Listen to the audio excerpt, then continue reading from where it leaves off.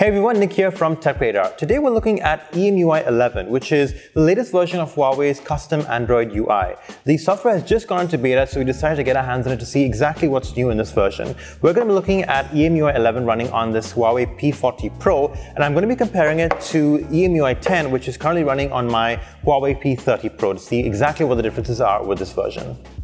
First off is the always on display. Now it's had quite a bit of an upgrade, and you can see that it's a lot more artistic than what it looks like on EMUI 10. So let's go into it now and see how we can customize it. There are a lot of different options with how it looks now. You can choose a lot of different modes. So for example, we have this particular display style here, but you can also choose to add GIFs to your always on display like so. You can also pick other artistic modes, graffiti. One thing we especially like is this particular artistic mode lets you actually select colors from an image. So for example, it's showing blue, yellow, and red at the moment. We're going to go ahead and change that. We're just going to choose a image from our gallery. Go to camera.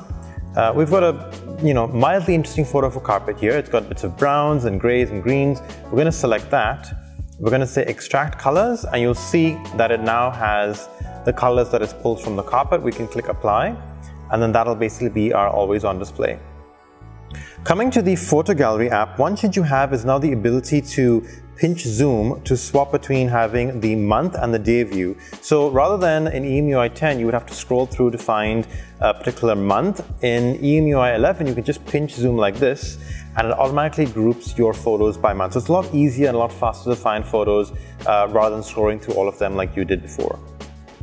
There are also a few visual tweaks that have been done to some of the UI elements and apps, including navigation and other apps like the phone dialer, the gallery, etc. So we're in the phone dialer app at the moment, and you'll notice that if I swipe down on the dial pad, the actual call button slides from the center to the right-hand side, like so. Whereas on EMUI 10, if I do that, it just snaps to the right-hand side.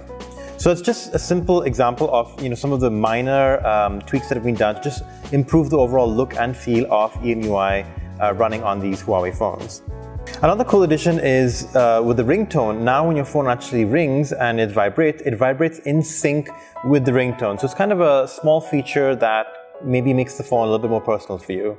Smart Multi-Window is a new feature in EMUI 11 and allows you more finer control over running apps simultaneously on your phone.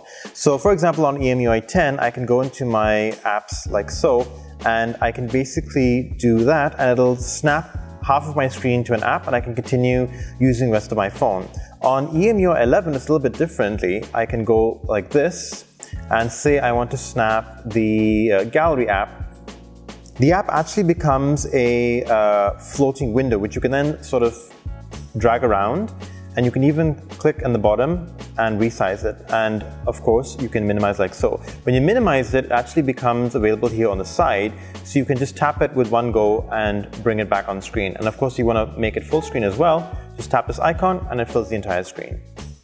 If you're constantly taking notes on your phone, then the Notes app has a few handy features as well. So we're going to go into the app now. You can actually create a note and snap a photo of something and extract text from that image. So we're going to go into this note over here.